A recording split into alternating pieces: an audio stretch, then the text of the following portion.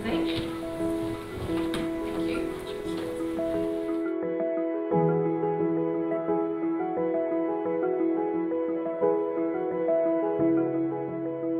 I don't think it should be historic. You know, I think that as we move into a sort of new and more understanding world, people are starting to realise that people like me are just people.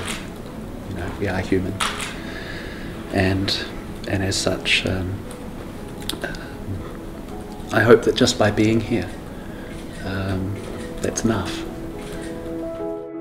How have you managed with that, and what have you been through around that as an athlete and as a fan? What's your hope to come from this?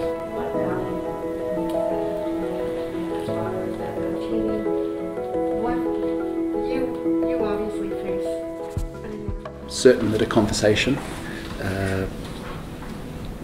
needs to be had, because although we have rules at the moment, they will no doubt change and evolve as more is known about transgender athletes and what that means for participation in the sport.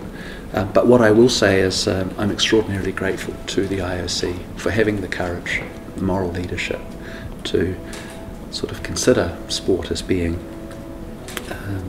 you know, an activity which should be open to all people.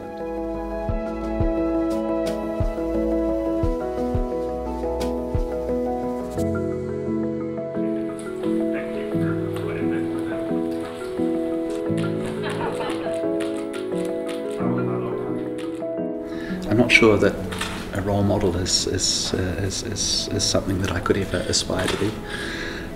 Instead, I hope that you know, just by being here, I can provide some sense of encouragement, and I just hope that if people are undergoing any difficulty or struggle within their lives, not necessarily related to sport, but to anything really, that they can perhaps see that there are opportunities in the world, that you know, there are opportunities to live authentically and as we are.